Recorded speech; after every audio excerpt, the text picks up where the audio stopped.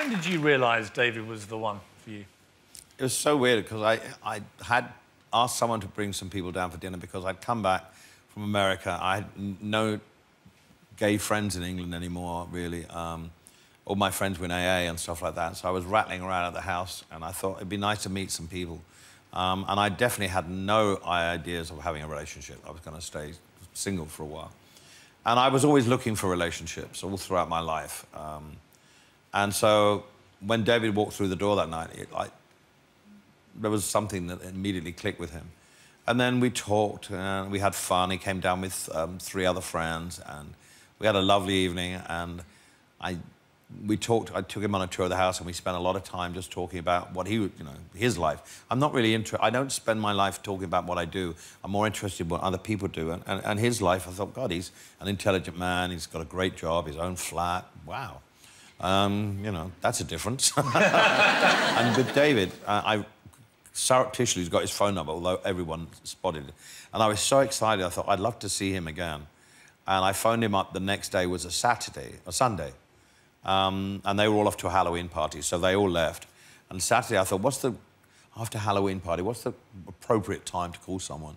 So I waited till 11 o'clock, and I called him, and I said, well, I really enjoyed seeing last night. Would you like to have dinner in London and have a takeaway? And so we had a lovely takeaway, and we kind of, our romance was instant but slow, and we didn't live together for quite a while. The thing that struck me about David was from the word go, he was, he wasn't in awe of me. He was always going to be confrontational. He would always tell me the truth. I've learned that relationships have to be 50-50. And when Janet just said, about the nasty, I don't really think the nasty side of Elton comes out very much. Not to him, anyway. Maybe we've had a couple of rows. And we never go to bed without sorting it out. We never go to bed angry with each other. He's my soulmate. He's the person that I speak to first thing in the morning and last thing at night.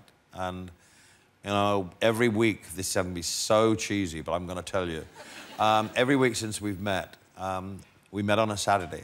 No matter where we've been, we send each other a card and write about whether we're together or if I'm in America and he's in England, I courier it and he couriers the card to me.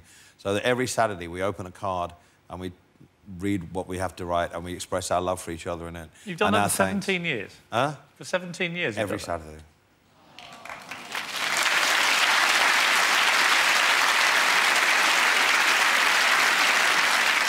It's funny, I would argue, having been in the media for 20-odd years in this country, when this kind of discussion would not have got that kind of reaction.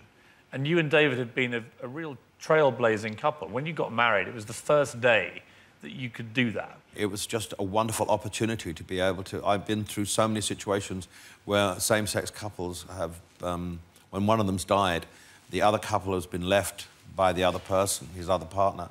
And then the families have come in and taken everything because the other person has no rights.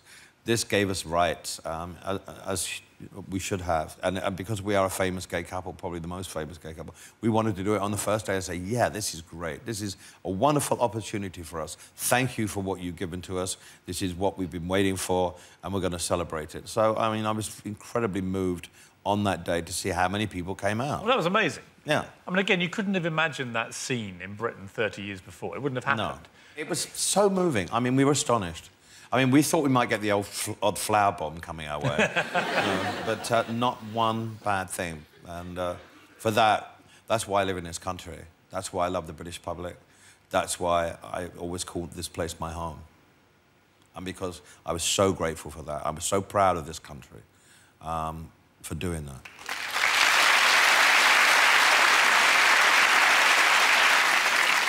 Are you as happy as you've ever been now? Yeah, I'm totally the happiest I've ever been.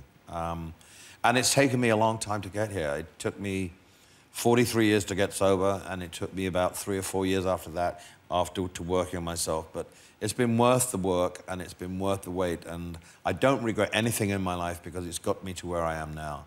You said earlier that your song was probably your favourite because of the circumstances behind how you wrote it and everything else. Of all the people that you've ever met in your life, if you could dedicate it tonight to one, who would it be? David.